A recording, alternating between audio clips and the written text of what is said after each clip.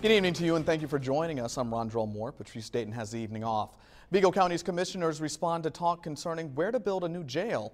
The commissioners say they need to move quickly, otherwise the county may lose control to a federal judge. News 10's John Swanner has been following this story for us. He joins us now live from our current jail location with tonight's top story. Thank you very much, Rondrell. You'll remember discussions about where to put a jail significantly picked up when a lawsuit concerning the jail behind me, a hearing for that lawsuit came up today, and that's what prompted a lot of these discussions. You'll remember that a hearing was scheduled for today, but that hearing has since been continued. The lawsuit filed against Vigo County by jail inmates, and those inmates claim conditions here at this current jail are unconstitutional. One inmate says the jail's constant state of overcrowding led to injuries he suffered last September. Attorneys for both the inmates and county tell me a new jail will resolve this lawsuit.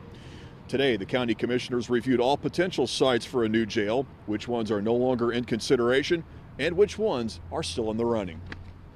Every time we come up with something, there's opposition to it.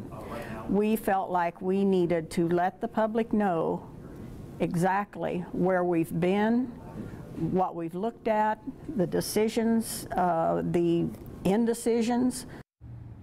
Now, we should point out that no final decision has been made. Last week, the commissioners made public their preference to put the jail at the International Paper property on Prairieton Road. That's land that the county currently owns.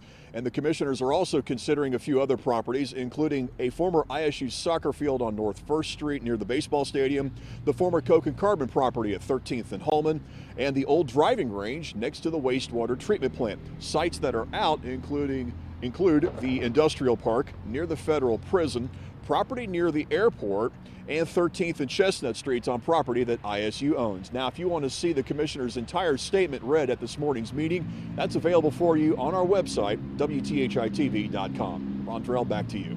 All right, that was John Swanner reporting for you live. Thank you very much, John.